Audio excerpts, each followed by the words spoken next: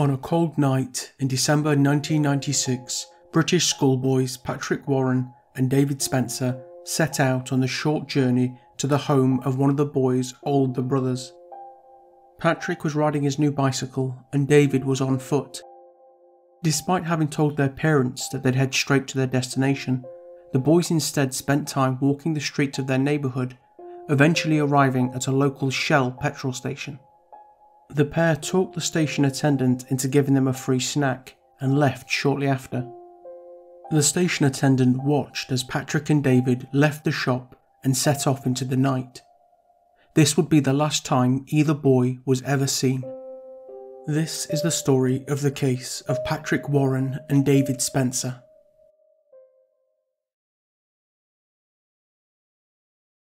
Best friends Patrick and David lived in Chelmsley Wood, a working class area in Solihull in the West Midlands region of England, 8 miles outside of central Birmingham.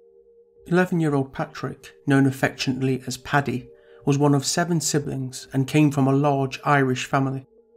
He was known for his sense of humour. He particularly enjoyed playfully winding up his mum by mocking her Irish accent. 13-year-old David was a keen boxer, and his mum, Christine, described him as, quote, an adorable, lovely lad. Like many young boys from deprived communities, David did display some behavioural challenges. He'd been in youth court on multiple occasions and had also been excluded from mainstream education at the age of 12. Despite their difficulties, both boys were known to be cheeky but likeable. On Christmas Day 1996, the day before their vanishing, Patrick and David had spent the full day playing together at David's house. Patrick had received a new bicycle and wanted to show David. The boys spent the day playing with the pool table that David had been gifted for Christmas and eating leftovers. The next day, the boys spent all day playing outside. A police officer would later report having seen the boys playing with a larger group of children in a nearby park that afternoon. The officer had warned the kids not to play on the frozen pond. At close to midnight, the boys arrived home. Both Patrick and David told their mothers that they intended to sleep over at Patrick's older brother's house, which was a short walk away. The pair left, Patrick on his red Apollo bicycle and David on foot. Instead of heading straight to their destination, the boys spent some time roaming the streets of their neighbourhood. They eventually made their way to a local Shell petrol station. There, they talked the station attendant into giving them a free packet of biscuits. It was approximately 12:45 a.m. The attendant would later report that the boys headed off in the direction of Chelmsley Shopping Centre. This is the last time Patrick and David were confirmed to have been seen by anyone. The next day, after learning that the pair had not arrived at his brother's house, David Warren, another of Patrick's siblings, began to search for the boys. When it became clear that the boys were nowhere to be found, the police were called and the formal search for Patrick and David began. Police knocked on doors and spoke to locals. They searched areas and buildings where the boys were known to play, and appeals were made in the local press. Police initially suspected that David and Patrick had run away, going as far as to offer a £500 reward for information on anyone who may be sheltering the boys. The petrol station worker came forward to report his encounter with the pair, and this was soon established as the last known sighting. Days later, and despite there being no further reported sightings, police were still briefing the local press and community that there was no reason to assume the boys had come to harm. They repeatedly referred to the boys as being streetwise. Press coverage at that time did not extend beyond features in local news, and no national attention was given to the case. The day after the boys' disappearance, Patrick's new bike was found abandoned near the commercial bins behind the petrol station where they were last seen. However, it would take police several weeks to realise that the bike belonged to Patrick. The murder of 17-year-old Nicola Dixon around 8 miles away in Sutton Coldfield pulled media attention away from Patrick and David's case, and police would later admit that resources were directed away from the search for the boys to aid in the murder investigation. The murder of Nicola Dixon was eventually solved and her killer jailed. The cases were found to be in no way linked. A month later, the police held a press conference and the boys' mothers appealed for them to come home. In April 1997, 5 months after their vanishing, the boys would become the first missing children to appear on milk cartons in a campaign launched by the charity the National Missing Persons Helpline, supported by UK food retailer Iceland. This is when the boys would become known as the Milk Carton Kids. Patrick and David's case would also feature on popular UK TV crime show Crime Watch.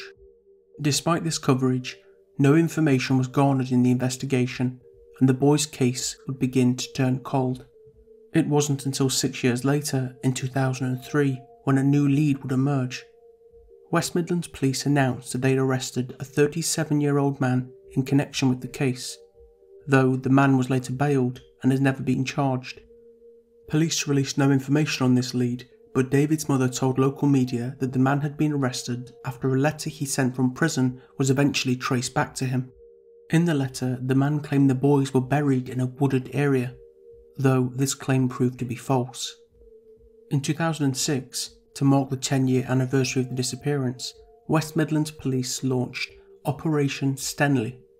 A full review of the case was undertaken. A lake that had been previously searched was searched again. Some fields on the edge of Chelmsley Wood were explored, as was a nearby mine shaft. A full forensic search of the boys' homes was carried out. Checks were made on the sex offenders register, which didn't exist in 1996. From this, local offenders were questioned and ruled out. It was around this time that police announced they believed the boys were dead and were officially treating the case as a no-body murder. In the same year, Patrick and David's case was once again featured on Crime Watch. Again, no leads were forthcoming. From the renewed police investigation, a suspect was formally named. Convicted child killer Brian Field was discovered to have been living in the local area at the time that the boys vanished. Field was convicted in the early 2000s for the 1968 murder of 14-year-old boy Roy Tuttle. Roy had been sexually assaulted and strangled to death. In 1996, following the development of DNA technology, a partial sample was taken from Roy's clothing and uploaded to a new national DNA database. 4 years later, in the year 2000, a hit came back that matched to a drunk driving arrest in Chelmsley Wood in 1999. The drunk driver was none other than Brian Field. Following his arrest for Roy Tuttle's murder, it was found that Field had prior offences for gross indecency and the attempted abduction and assault of 2 teenage boys in Scotland. Field had previously served a 4-year sentence for the attempted abduction in the early 1980s. It was also found that Field had actually already been questioned in relation to Roy's murder decades earlier, but had denied any involvement. Field was eventually convicted and sentenced to life in prison. In the end, he accepted that the evidence against him was overwhelming. In 1996, Field worked as a gardener and handyman in the Solihull area and lived just miles from where Patrick and David vanished. It's highly likely, in fact, that he even used the petrol station that the boys were last sighted at. Police questioned Brian Field at Old Sutton Prison in 2006. Field denied any involvement in the boys' case, and with insufficient evidence, no charges could be made. Police also dug up a piece of land that Field was known to have used as a dumping ground for work materials and waste. This excavation turned up no evidence. Though police were not able to find anything matching Field to the disappearance of Patrick and David, he remains a person of interest in the case. To summarise, Brian Field lived and worked just miles from where Patrick and David lived and disappeared. In 2006, he was serving life in prison for the murder of a teenage boy.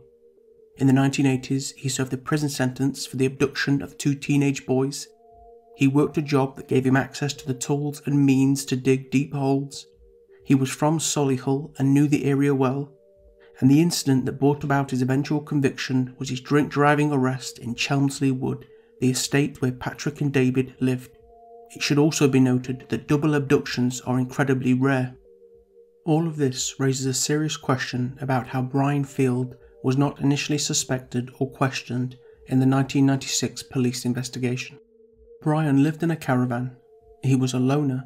He lived off-grid and took odd jobs, cash in hand.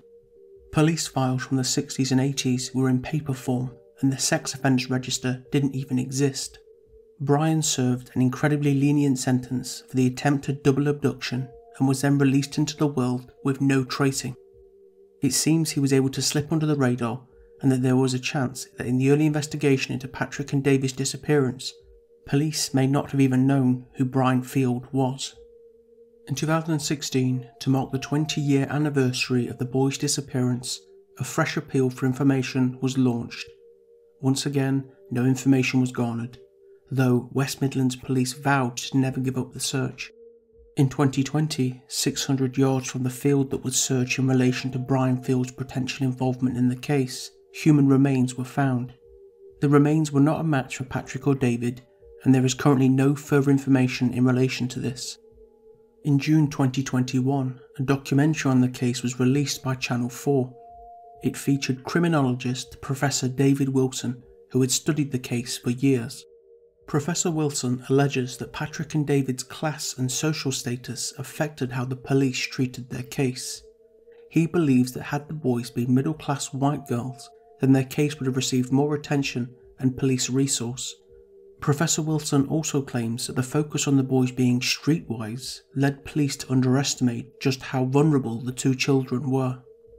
Patrick and David's case is cited as an example of what social science refers to as missing white woman syndrome, whereby cases involving young, attractive, white, middle-class women and girls are given more media attention and police resource. Recently, in June 2021, the developer of a £3.5 million home where Brian Field previously worked as a gardener reported to a local newspaper a conversation he had had with the property's former owner. The developer, who asked to remain anonymous, recounts a strange interaction the property owner had had with Field back in the mid-90s. The man recalls the owner of the property having tasked Field with a minor garden landscaping job. The property owner later found Field digging a deep trench. The scale of the work baffled the man. In fact, Field dug to such a depth that brickwork close to the trench later suffered subsidence. It was also noted by the property owner that Field, who usually cycled to work, instead drove his pickup truck to work that day. The developer reported this potential lead to local police, but it is not known what police action is currently being considered, if any, or if this information is even of any significance at all. What happened to Patrick Warren and David Spencer after leaving the Shell petrol station at 12:45 in the early morning of December 27, 1996, remains a mystery, and the case unsolved.